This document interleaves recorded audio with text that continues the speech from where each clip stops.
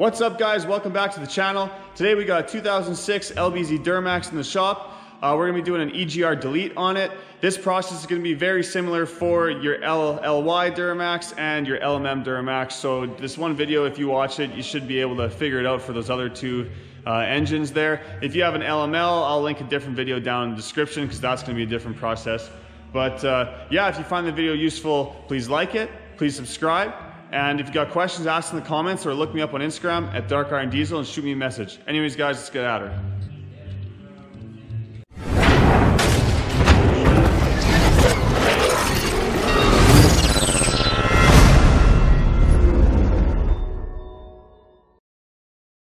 So just a quick disclaimer before we get into this video, EGR deletes, DPF deletes, all that stuff, that's for off-road use only. So, you know, if you're building a race truck, stuff like that, that's what it's for. This isn't for public roads, so just keep that in mind before you delete your truck. Another thing, in order to do this job, you're gonna have to program the truck with something that will shut off the check engine light because you can't just unplug this EGR valve and without tuning the truck. So I definitely recommend you gotta program your truck and also put an aftermarket exhaust on if you're doing this EGR delete. So here's the truck, the coveted LBZ. Check out these fuel forged wheels. Those are nice. 22 by 12s, right on. So like I said, this process is going to be very similar if you have an LLY or an LMM Duramax. It's almost identical if you have an LMM. If you have an LLY, this pipe's just kind of go down there. But the EGR cooler and everything, it's basically the same. So this video should help you out regardless of what Duramax you have. So here's the kit I'm using. I don't even know what brand this is, to be honest. This is the first one I've used. I grabbed it from another local shop just because my supplier was out of the kinds I usually use. So here's what comes in the kit. It's a blocker plate right here. I'm not actually going to be using this blocker plate, but if you are, I will show you how that is used. Then there's these guys here. They go underneath on this intake horn. Now, in a perfect world, like I like to get the kits that actually come with a whole new intake horn without any of these holes for the EGR valve on it, but they're out of stock. So this is what we're using on this truck. Like I said, I'm gonna actually modify the up pipe, so I gotta take the up pipe out, which means I gotta take the factory down pipe out. So I got an aftermarket Flow Pro, part number 10100. This is just gonna be much better airflow than the factory down pipe. So we're gonna start by removing the EGR cooler, and if you're just using blocker plates, then this will be the way you're gonna do it. Once we have the EGR cooler out, I'll show you where you put your blocker plates, and then you're basically done. But once we get the EGR cooler out, we're gonna remove the down pipe and the up pipe, and we're just gonna get new stuff in there. So let's get at her. So first thing, I'm gonna get rid of this air intake pipe. Okay, got it out. Disconnect the negatives on both of your batteries. We should have done that first, but it doesn't matter, just get it done now. Okay, now if I remember correctly, we wanna take this pipe out first. So I'm gonna disconnect the electrical off of it. This electrical up here is actually bolted down with some Torx screws, so just get that all loose and kind of just get all the wiring loose off of it first, and then we'll start actually unbolting it. Okay, wiring's loose, and I actually just got this whole harness and moved it over to the side. I unplugged I think it's your coolant level there. There's one on your AC line back there. But yeah, this is still kind of tight, and I don't know if we're actually gonna be able to get this out. So I think we're gonna take this one out now. So there's this sensor here, I would probably disconnect and get out of the way. This is your PCV piping. It goes to each valve cover. There's a 10 mil bolt. And then there's a V-band clamp that actually holds this horn onto the front of the turbo. So we're gonna disconnect all that. I'm probably gonna disconnect this boost pipe here and just move it off to the side so that I can grab this bolt down here from this on this PCV pipe. But yeah, I'm gonna try to take this piece out first. Okay, I kind of pulled this guy off first. There's two 10 mils. This one on the driver's side is not fun to get at all. I moved this out of the way. There's still electrical. They really don't make these Duramaxes user friendly, and it really pisses me off, but whatever. Now this is loose. Should be able to kind of wiggle it out. Just like that, we'll get these out of here. Okay, but now this is gonna be much easier. So we can fold this all the way. Yeah, there's two nuts there and another nut there and a bolt on the back side. A nut and a bolt down there. We're gonna have to pop this kind of metal retaining lock out, and I think there's a bolt right there too. Okay, so I popped this guy out. I got all my bolts and nuts out, and now you should just be able to lift it out like that. Look at all this gunk right at the EGR valve. So this is coming out of the EGR valve. Look, that's disgusting. I'm gonna definitely be cleaning that out, but this stuff's so bad for your engine. Okay, so now we're gonna grab a pail and we're gonna start draining the coolant. We don't need to drain all the coolant, but just if you drain a few liters out, then hopefully we don't leak a bunch when we take the EGR cooler out. Now, for whatever reason, GM got rid of a coolant drain on their rad, which is just absolutely stupid. So we're gonna pop this fender out, and there's a coolant line that goes to the rad, and we're gonna have to pop that out, and that's how we'll drain the coolant. So just there's some of these little tabs that you pop out and pry these out, a couple bolts, and just kind of fold this inner fender well down. Okay, so here's the line I'm talking about. There's just kind of pop this metal lock out again, and then just wiggle this hose back, put a pail underneath, and drain some coolant. There we go, just like that. Let her drain. All right, the coolant is drained. I like to just snap it back shut when I'm done with it, so now we can get at that EGR cooler. Okay, to make for a faster removal, this coolant hose here that goes to the EGR cooler at the back, I just cut it with an X-Acto knife, and then same with right up here. You see where this hose goes in there? It's really hard to get it out with these hoses intact. So just cut them, because we're gonna be running a new coolant line kind of through there anyways. So just cut these two hoses and then go at the bolts. So there's a couple bolts here. This one has a little tab. It's like a bracket for a coolant line. So I like to bend that bracket up after to get it out of the way. Some bolts there, and then a bolt at the top there, and then there's some that go in from the back. They're gonna be the hardest ones, so just get on there, use some pry bars and some wrenches, and try to break them loose. The top bolt back here, I like to get a little short stubby 12 mil, and then I put a pry bar in underneath it and I pry it up, and then once you pry it up, then it'll get loose like this, and you should be able just to get it off. And the other one, you can just actually fit a full-size wrench in there and lift it up. Okay, I got it loose, but see what I'm talking about? This little coolant line tab, we got to kind of bend it up a little bit just so that we can lift this EGR cooler out of there. Okay, now it's really loose, but sometimes you have to go back in there, and where the EGR cooler meets that exhaust up pipe, you got to kind of get a pry bar in there and spread it apart, just because the studs kind of get stuck in there. So that's what I'm going to do now. All right, and here is the EGR cooler. This one actually came out pretty good. Sometimes these nuts on the back here give you some pain, but this one wasn't too bad at all. So if you're just doing the blocker plate delete, then all you would do is you'd obviously reuse your old gasket, and then you would put this guy in right there. I think you used some new bolts or whatever for it, but yeah, you would just put that blocker plate on. And then you'd grab these two plates and you'd put them on the bottom of the intake horn where that EGR valve went to, and you'd run this new coolant line. You'd basically put it back together. Now the problem with doing the blocker plate is that the up pipe right here underneath, it's got like a kind of a flex part on it, and that accordion style part likes to blow out with all the back pressure there. So I'm gonna get rid of the down pipe and this up pipe. We're gonna cut this branch off, and we're just gonna weld it to a solid up pipe and get rid of this EGR port altogether.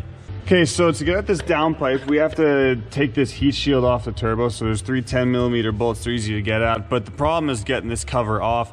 It's very tight in there. So what I do is I just take a little zip cut and I just cut it into 2 pieces. I just kind of cut along here, take this piece off, and then you can usually fold this piece out after. If you want, you can try to take off some fuel lines and your glow plug controller and all that stuff and get it out in one piece.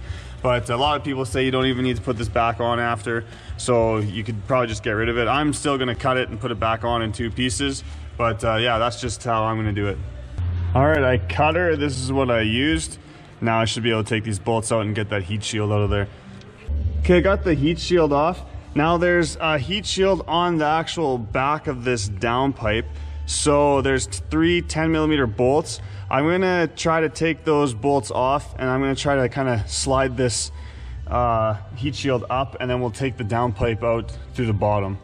Okay, so I end up pulling this wheel off, getting this fender out. I usually do that just so you got more room. The exhaust on this truck, I'm putting a different exhaust on It had a dual exhaust system, but it was falling apart. So I got a new single system for this truck. So right now I have the exhaust off. So if you don't do that, you'll have to just get this down pipe out, or this first pipe out anyways.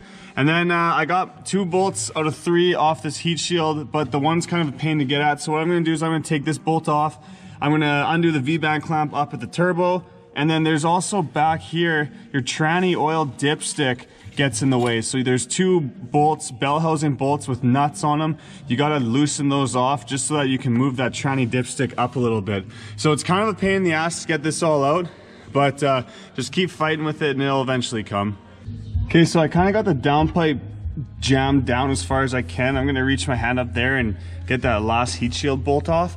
Then I'm gonna try to kind of pull that heat shield up out of the way, and then this downpipe hopefully should come out.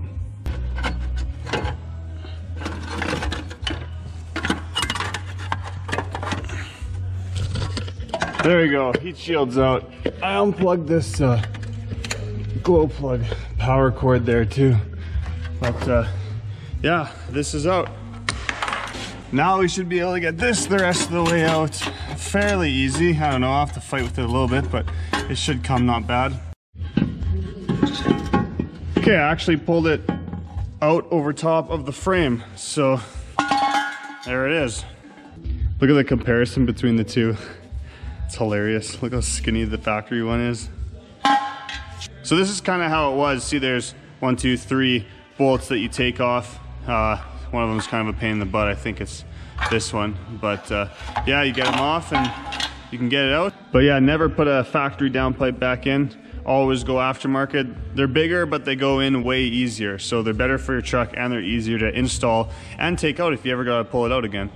Okay, now this is the scary part. We need to unbolt that up pipe from the exhaust manifold and from the turbo. And if you've watched my LML EGR delete video, you know that when I went to unbolt it from the turbo, I had a bolt snap and I had to pull the turbo and drill it out and tap it. So fingers crossed that doesn't happen on this one. So you have 1, 2, 3 bolts here that bolt the up pipe to the exhaust manifold, and then you have another kind of triangle configuration of bolts that up there that go to the actual turbo. So I like to just get a big 1/2-inch ratchet or something up in here, and then I just kind of ratchet them up, ratchet them loose, and hopefully they come loose. I'm really hoping that I don't break a bolt on this one. It's not too common that you break bolts, but it is something that happens sometimes. So yeah, just wish me luck and we'll get this up pipe out. Okay, I got the first one out.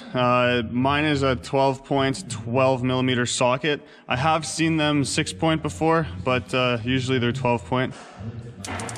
Start going after the other 2 now. 2 down, 1 more to go.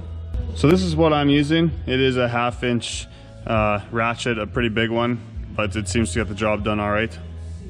Okay, bolt number 3, they all came out nice, so that's good. Now we'll work at these 3 that go to the exhaust manifold. These ones are, they can be a pain in the butt too, but at least you can get a torch and you can heat up these 2 pretty easily if they are giving you grief. So just be careful when you're pulling these off. They feel tight, so I'm just gonna heat them up a bit so they come out easier. Okay, that's always a good feeling when they actually all come like they're supposed to. So there's the up pipe. So this part here that goes to your EGR cooler, or used to go to your EGR cooler, this is where they like to blow out. That's why it's best to just get a new up pipe that doesn't have this on it. Or in this situation, I'm just actually gonna cut this branch off, kind of right there, and I'm going to use some of the metal from this and I'm gonna weld it solid. So I'm gonna cut this off and cap it with a welder. That's what I'm gonna do, and then this will be one solid piece, and then we can reinstall it onto the truck. Something just like that. Now I'm gonna buff up the edges all around it so that the welder will weld nice on it. Okay, so I cut some metal off of this, shined her all up, and I'm gonna put it on here. I'm gonna tack weld it there, heat it up with a torch, hit it with a hammer, kind of mold it around here, and I'm gonna weld it all the way up. Once it's welded, I'll throw some paint on it, and just so it doesn't rust, and then they'll be ready to go back on the truck.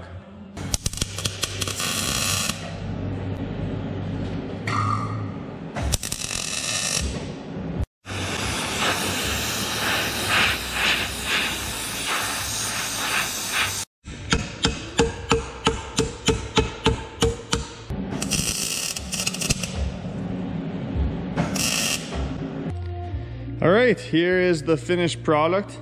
Doesn't look super clean, but hey, it'll get the job done, and it saves the guy a bunch of money because these pipes are stupid expensive when you buy them in a kit. Okay, now we're gonna put this up pipe back on the truck. You can just reuse the gaskets, and as long as your bolts came out, you should be fine if they came out nice. If you notice that they kind of stripped some of your threads off, then you might want to get a tap and tap the holes in the turbo or the exhaust manifold or both. And then I'm always gonna use copper coat on the threads of these bolts when we put them back together, just so that if we ever have to take it apart again, it will come out nice and they won't seize up in there. All right, we got the up pipe back installed, and now we will go and install that down pipe. Okay, the new down pipe is in. Now go back and try to push your dipstick back on the studs. It's kind of a pain in the butt, but yeah, put your dipstick back on, and then put your heat shield back on if you're putting it on. Okay, the tranny dipstick is bolted back up, and I got this turbo heat shield back on. Okay, so if you have a EGR delete like this one with the blocker plates, you can try to clean out those ports there a bit first and then put the blocker plates on. They're pretty easy. You might notice that these two bolts are supposed to be longer. That's because this bracket here is actually gonna go on them like that or like that. I don't remember until it's in the truck, but then we're gonna put nuts underneath when this bracket's on, just so it kind of secures this in place a little bit better. Okay, so again, it depends on the kit you got, but this kit here, we're putting this bracket on, so it's gonna go on these two holes here. You're gonna take this bolt out, and then there's actually this little spacer which goes on that one, and then you take this bolt out, and we're gonna put a bolt in and put that bolt back in, and this will be sitting in there like that. It gives you new bolts in the kit just because you can't wedge the factory one in there. But yeah, you got a bigger one to the left and a skinnier one to the right. And then, like I said, that spacer goes right there just to keep level, and you can tighten this guy down. All right, so if you haven't yet, take this hose clamp off and try to kind of twist and get this coolant line off that we cut. And same with this one right here. I usually try to get that hose clamp off. Sometimes I just cut it off with a zip disc because it's the actual wings are underneath, so it's very hard to get off. And then just use an X-Acto knife or something and just cut this hose off. Okay, now get your new coolant line, and like I said, it's gonna come from right here and go back to the firewall there on that hose you cut. All right, now we can put that intake elbow in. Just before we put this in, grab this guy and clip it back into the holes, the slots around here, and that'll make your life easier when you go to install this, because then you can just grab this guy and slide it on and it'll just snap into place. All right, this is in. These are kind of fun to get, but if you use some stubby wrenches, you can get at all the nuts and bolts to get that bracket tight. But now we're gonna get this turbo intake horn in and that PCV piping in. It's kind of a pain in the butt as well. Everything usually is on a Duramax. But yeah, that's gonna be pretty much the last thing. Then we'll just be doing up the electrical, getting your air intake back together, and put your coolant in.